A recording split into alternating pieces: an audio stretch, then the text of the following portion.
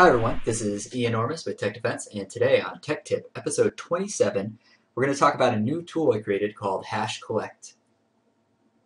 This episode of TekTip is brought to you by the SANS Institute. Use code SecureABit_Tech5 for 5% off any course in any format at sans.org. Alright guys, so before we get into the episode today, I just want to do a couple quick announcements. The first is that some of you probably already seen, I now do some blogging and I also do some videos for SecureABit.com. So TekTip episode 1 just aired on April 4th, and that was our first one there, and I plan to do a weekly video there as well. The TekTip, what makes it different from the TekTip, besides the name, is it's a shorter format, so you're looking at the 5 to 10 minute version versus the sometimes up to an hour we get on TekTip episodes. So yeah, make sure you go to SecureABit.com and check that out, as I will be over there now. Don't get worried, that doesn't mean I'm going to stop doing what I'm doing on TekDefense. In fact, I plan to even more content on TekDefense as well. So yeah. So with the announcements over, let's get into what we're going to talk about today. And it's going to be a new tool that I just created about 15 minutes ago called HashCollect. And I didn't spend a whole lot of time writing this, but basically what the deal is you give this a URL with a TAC-U or a file with a TAC-F, and it'll parse through that URL or file to find all MD5 hashes contained in there. Now the reason I created this is, if you guys haven't heard already, the anonymous Op Israel thing is going on right now, and because of that, they're releasing a ton of dumps a ton of password dumps that are occurring. To give you an idea, using the Pastelert system, which I use, I have a search, as you can see here, that looks for the MD5 for 123456. So this is 123456 in MD5 version.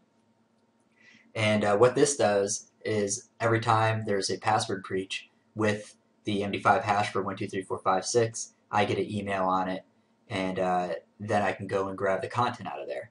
Well, this is the content for the last 24 hours. So as you can see, this is a lot. And this is a lot more than I usually see. So on a typical day, you're looking at 1 to 3, and we've had, I think, 17-ish in the past 24 hours or so.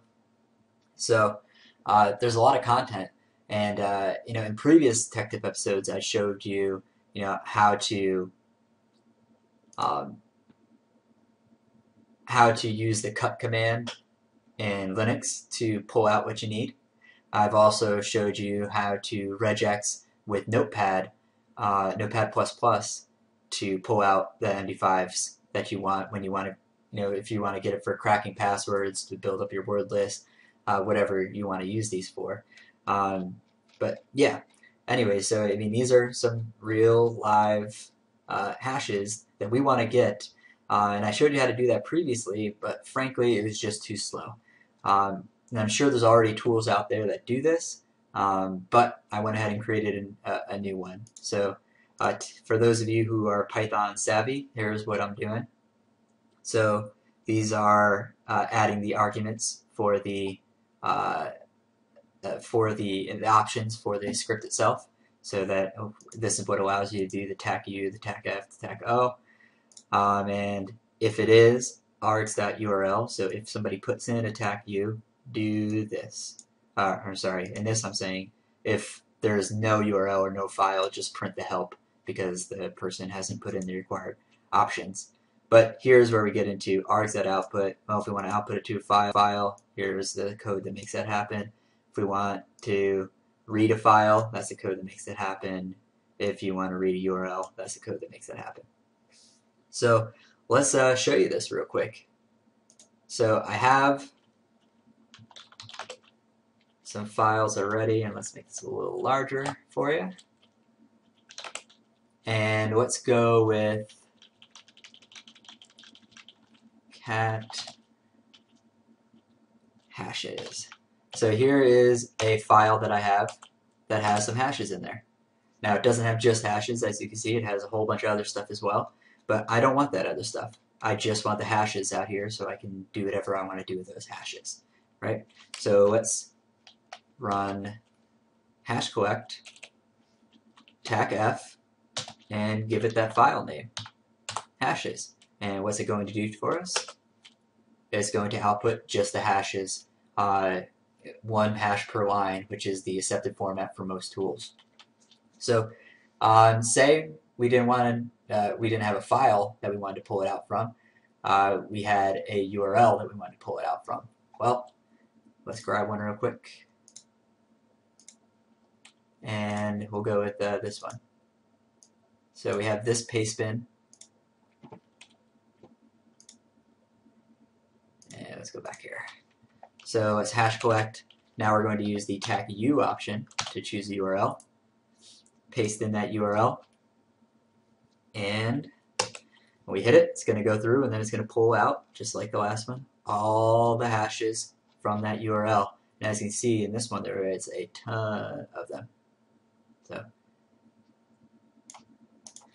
now, obviously, you might not just want to print it off the screen. So if you want to be able to pull it off from wherever or put it in a file, we give it the TekO in addition to your TekU and TekF, and we give it a file name that we want to give it. So in this one, we'll just say, I am a test output. So you can see it's telling us, hey, it's going to print the results to this file, I am test output. Let's cat that file to see if it actually did it, and it did. So as you can see, I mean, not a whole lot of options here. It's pretty straightforward, but it gets the job done. So really cool tool.